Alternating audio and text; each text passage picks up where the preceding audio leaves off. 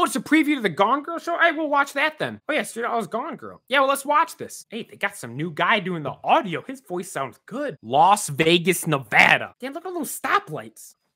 Do you guys see this? They're in a 67 Dart. Do you see? I'm going to have to watch. I'm going to go splash the cash on Discovery Plus just because Trisha's driving in a 67 Dart to open up the show. Is that Precious driving in a Nova? It got some weld wheels on there too. That thing looks sweet. Now Chelsea's pulling up in the second-gen Camaro. The split bumper Z28. Damn. That Dart, though.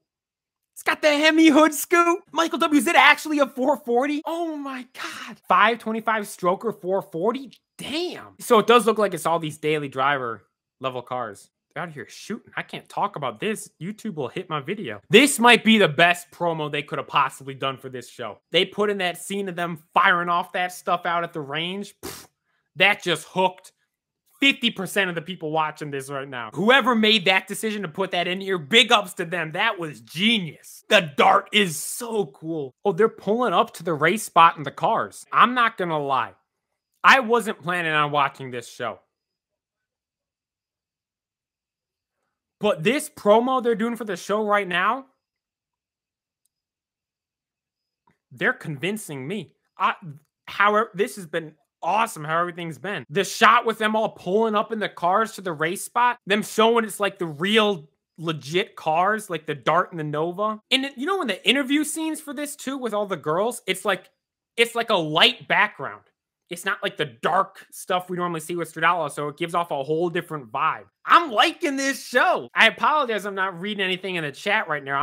I'm just kind of taking it all in. Lizzie's Camaro is cool. Precious just said she was running 308s. She said she was switching to 373s. That makes sense, but a 308? That's high because it's opposite. So yeah, that's a high gear ratio. But hey, that's what the factory would have, I would assume. They just said Frankenstein. If you know, you know. Frankenstein, I think it's a Blazer, the white vehicle racing up at Milan in Detroit. That's a cool vehicle. The Grudge car. It looks cold out there. Everyone's in like full-blown winter coats and everything. Yeah, see, heard one exactly 308. It's like a highway gear. I got 410s in Betsy. People call me stupid for trying to drive on the highway. So I haven't. That Camaro is so cool. Again, this promo they're cutting right here is so good. The pacing of it, the stuff they've shown, the whole format of how it's different from the normal stuff. I like this. Amy the Barber, what's up? Thank you so much, man. The $10 donation here's for the first month. Hey, now we got to get Discovery Plus. If I do watch this, would you guys want me to watch it on stream? Because something I was thinking about doing was streaming another night and we could watch this show. Was that a demon? Yeah, these guys. All right. I'll check this show out too. All right, that's all for that. I'll be completely honest with you guys. I was not planning on watching this show, but that promo was good.